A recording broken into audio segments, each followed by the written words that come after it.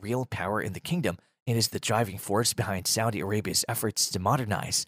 The House of Saud, whose members are thought to be worth well over $2 trillion, is represented publicly by the 35-year-old. It is a staggering amount that's almost 16 times more than the British royal family. Their wealth was made possible by the massive oil deposits that King Abdul Aziz ibn Saud of Saudi Arabia discovered more than 75 years ago. Although the family prefers to keep their money a secret, Prince Salman is thought to lead a life of almost unfathomable luxury as a result of his wealth. He's renowned for his extravagant spending on opulent homes and is even said to be the owner of the most expensive picture in the world. He was allegedly a part of the costly, unsuccessful purchase of Newcastle United. The Globe was shocked when an unidentified buyer spent over $300 million for an amazing chateau in France just west of Paris when the Chateau Louis XIV sold for that unbelievable amount of money in 2015 after missing out on Manchester United and both English Premier League teams. However, despite all the elaborate details, one fact was absent. It was dubbed the most costly house in the world by Time magazine, and people from all over the world flocked to admire its gold-leafed fountain, marble statue, and walled labyrinth. Set in a 57-acre landscape park, it eventually emerged that the paper trail pointed to Saudi Crown Prince Mohammed bin Salman, who is the impetus behind a number of audacious policies that are reshaping Saudi Arabia in the Middle East. Through interviews and records, the tale of Chateau Louis XIV is cobbled together.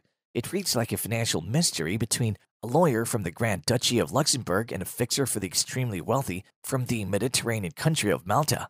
Even Kim Kardashian made an appearance at the chateau. She's rumored to be considering it for her and Kanye West's nuptials. By using front business in France and Luxembourg, the ownership of the chateau in Louvre, France, close to Versailles, is meticulously concealed. 8 investment firms, including one Saudi company run by the head of Crown Prince Mohammed's private foundation, own those businesses. According to advisors to members of the royal family, the chateau and other usual extras for luxury homes, including a wine cellar and a theater, belong to the Crown Prince in the end. The rotunda's ceiling is covered in a beautiful fresco, and the moat has a translucent underwater chamber with a sturgeon and koi swimming above it. The grounds are guarded by a Carrara marble statue of Louis XIV. The house has 10 bedrooms, an aquarium, a library, and an indoor and outdoor pool. The aquarium serves as a meditation space and has an underwater chamber that seems like it belongs in a James Bond movie.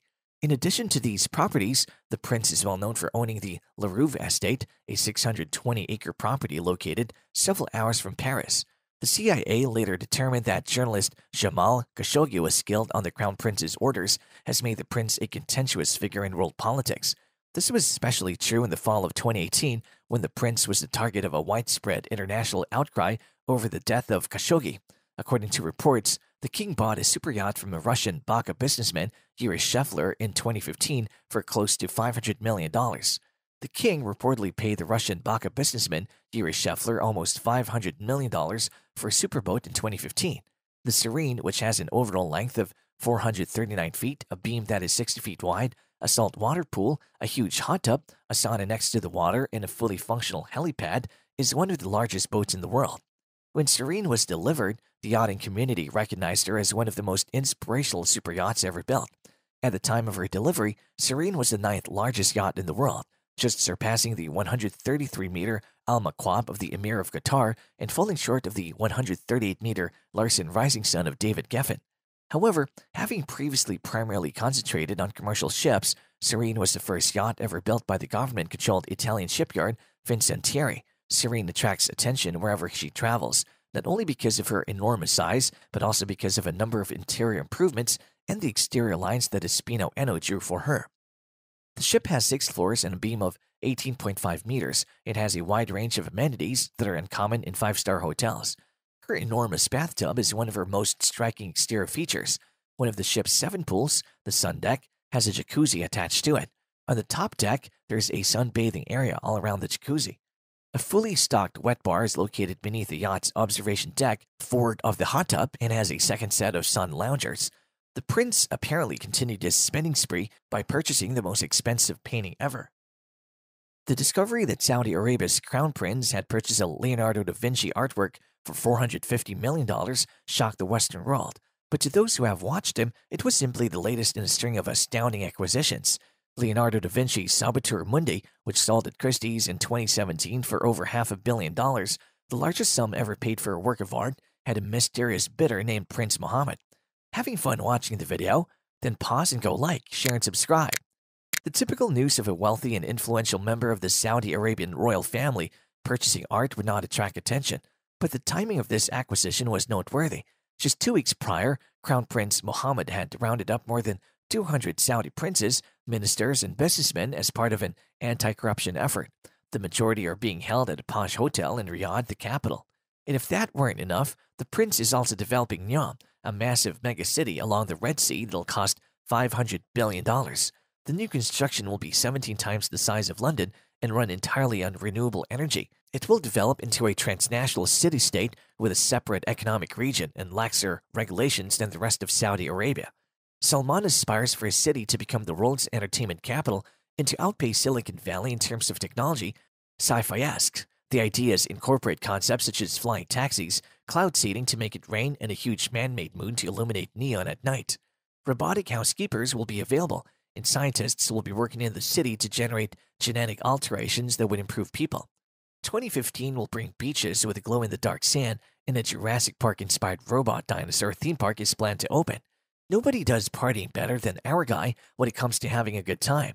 According to records, he had one of the biggest parties ever on Earth in 2015. A private island in Maldives received 150 gorgeous ladies who had been brought in from Brazil, Russia, and other countries to party with only a few dozen guys from the Middle East. It was a valet facility. One of the most opulent and pricey vacation spots in the entire globe was planned for a private island in the Maldives. There were about 40 private villas on the island, several of which were perched above the Indian Ocean's azure seas. Each of the suites has its own butler and a private veranda with a pool. Even a snow machine was present, allowing guests to play in a man-made snowfall on the warm beach. Mohammed bin Salman and his crew also had the island to themselves since he had rented out the entire property. A staggering $50 million was spent on it. There were more than 300 employees working at each resort. They would additionally receive a $5,000 bonus on top of the already large cash tip. To maintain confidentiality, those same employees typically make just $1,000 to $1,200 per month. The staff members were only permitted to bring a candy bar-shaped Nokia 3310 for communication purposes. They were not permitted to bring smartphones to the island. 2 employees were let go for flouting the entertainment regulations.